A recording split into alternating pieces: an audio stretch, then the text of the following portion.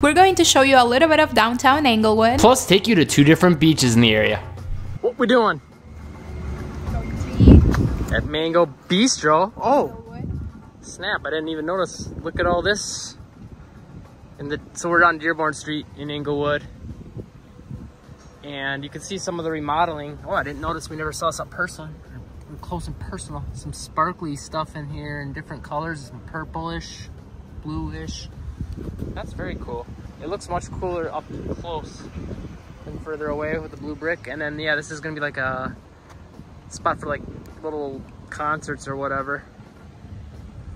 So part of the road is still closed down, but once it's done, I think this is gonna be really nice. It already is kind of a cool little place to hang out, and Mango Bistro is one of our favorite places. Yes. Well, one of your favorite places. It's not one of yours? It's like solid for you? I just come along for the ride. Yeah. Yeah. I think it's above average. I don't think it's amazing food, but really good, and I love the vibe. So here we're walking towards Mango Bistro, and it was quite the adventure actually to get here because of all the construction going on. A lot of the different little side roads, and the main road is definitely shut down, and it's always moving from one week to the next right now, so hopefully that'll be done soon. But you can see there's actually quite a few people here still, despite all that, because it's a pretty popular spot. It's kind of got like a tropical island vibe, even though you're really not that close to the water. You're probably a good couple of miles from the water, and they do have a good menu. It's kind of different, eclectic, a little bit of French, a little bit of Caribbean vibes, all kinds of stuff kind of mixed in, Thai even as well. So I like it because of that. I like different food, and I like things that are a little bit unique, and they do not disappoint on that side of things. And they got your traditional American stuff as well. So these popsicles are awesome. We had them in St. Petersburg. They actually had a whole Hippo store.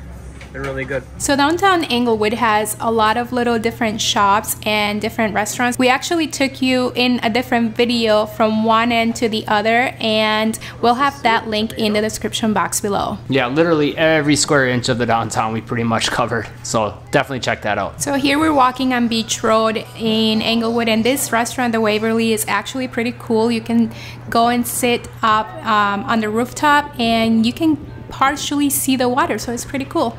Yeah, they got a nice little balcony area both downstairs and then upstairs. Good food, lots of different drinks and things like that. And then all around this area, really, there's a bunch of other like little restaurants. Lock and Key, we ate there. That was good. Yeah, Lock and Key has like the best, I believe they're called fish fingers, and they're like so good. I wouldn't know about that because I don't eat seafood, but totally recommend.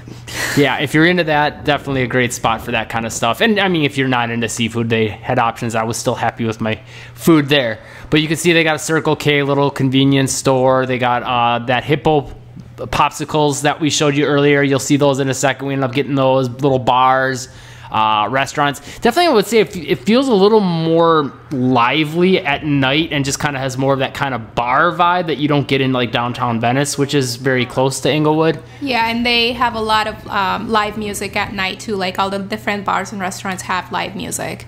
And you can see on this sort of side street area too that we're walking around that there's some dolphin and sunset tours and things like that. White Elephant Pub is a pretty popular place. We haven't been there yet. And there you can see the popsicles that we got, which are pretty much like all natural, which is kind of cool. There's not a lot of like additives and stuff in them. And here we're at the beach. This is like a little park before you get to the beach. There's also like a little walkway, so if you don't want to walk on the sand, you can walk on this walkway, and it's pretty cool. You can enjoy all the ocean vibes, or the Gulf vibes as many would say. The boardwalk is pretty long, you know, it goes all along the beach.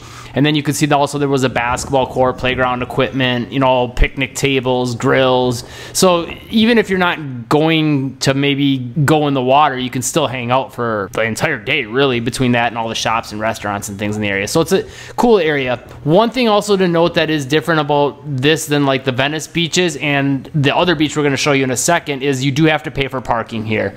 I want to say it's like about $1 an hour, if I remember correctly. You pay through an app. It's not too bad, but it is something to consider. And you can see the water is looking pretty. One thing I love about the Englewood Beach is that right across from it there is a lot of different restaurants. So if you're at the beach and you want to spend all day at the beach, you can simply walk across the street and grab a bite to eat, or perhaps maybe even a drink. Now this is another beach that we went to called Blind Pass, and that's in the middle of Manasota Key. We've got another video of Manasota Beach, which is at the other end of Manasota Key. We'll link you to that in the description.